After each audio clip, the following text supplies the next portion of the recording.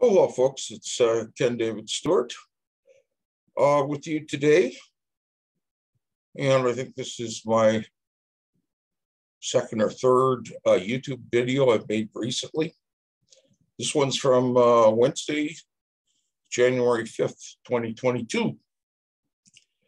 And I'm just going to read and expand a bit on one of my blogs. I'm going to be releasing shortly, actually, in the printed form on WordPress.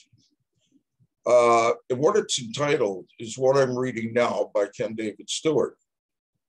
Now, I read a lot. I'm either reading, books on my Samsung tablet or listening to audiobooks on Scribd or audiobooks.com or Audible. So I've pretty well always got a story either in print form or in audio form, not too far away from me. Okay, I'm going to discuss 3 books today. No spoiler alerts. I will start with the book Badasses by Peter Richmond. This story is nonfiction, and its subject matter is the Oakland Raiders during their glory years with John Madden as their head coach, period. Now, unfortunately, John has passed away recently, and he will be sorely missed. He was probably one of the greatest NFL coaches of all time. It was during the Madden era the Raider Nation really came of age. Peter Richmond's book is well written and provides the reader with a factual, historical picture of the Oakland Raiders in their best of times. The author does not try to hide the fact that several members of the Oakland Raiders organization were very unorthodox, larger-than-life characters. Anecdotal stories are recorded about the unorthodox, unusual aspects and idiosyncrasies of both the football organization and their most prominent leadership. And that's not to mention the players yet. That is done too in this book. Badasses gives the reader an inside look at Al Davis, John Madden, and of course, Ken the Snake Stabler. Peter Richmond's book is a must-have for any member of Raiders Nation. Now,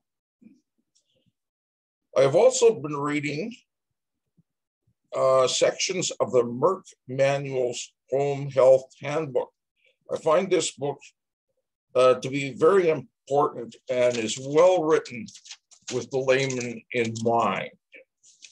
And what it basically teaches about your body, diseases, disorders, prescription drugs, you name it, a lot of things that are medical.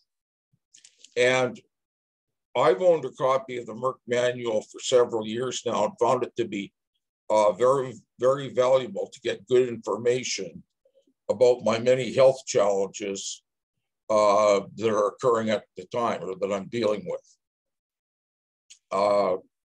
And I'll just mention here, when you see this thing, it looks like a cigarette. It's not a real cigarette. I quit smoking in my 50s. This is not even a vapor of any sort. It's not a vaporizer. Nothing comes out of it. Watch. Nothing. Okay. Now, I just talked about the Merck's Manual. There's also one on symptoms, separate book. Might mention that one sometimes too. What would I take for my third book today? I think it'd have to be The Executioner's Song by Norman Mailer. Now, I've been a fan of Norman Mailer since my university days. And a friend of mine tipped me off about him. And he was probably one of the most prominent writers in the 60s and 70s. And I believe he died in his 80s. and many novels and different types of journalism and writing to his credit. But his masterpiece was really The Executioner's Song. And this book is somewhat similar to In Cold Blood by Truman Capote, in that they're both nonfiction books, but read like fiction novels. The Executioner's Song deals with the complex mind of the convicted killer Gary Gilmore.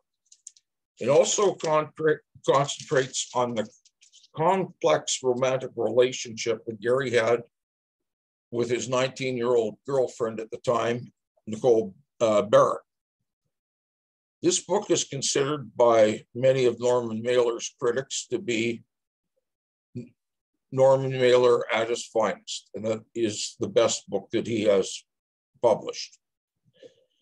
The Executioner's Song is a book that the reader will have a hard time putting down and finally deciding to go to sleep, because it's very, very interesting.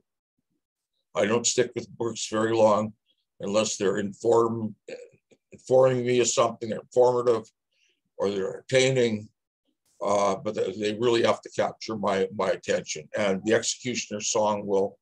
And there's several other good books by Norman Mailer, which I'll probably talk on different podcasts and blogs and things like that.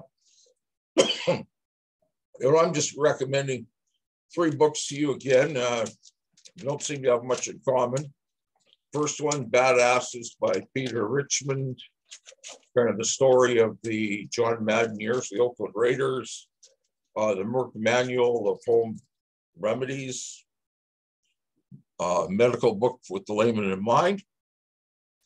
And let's see, and the third one was The Executioner's Song by Norman Mailer.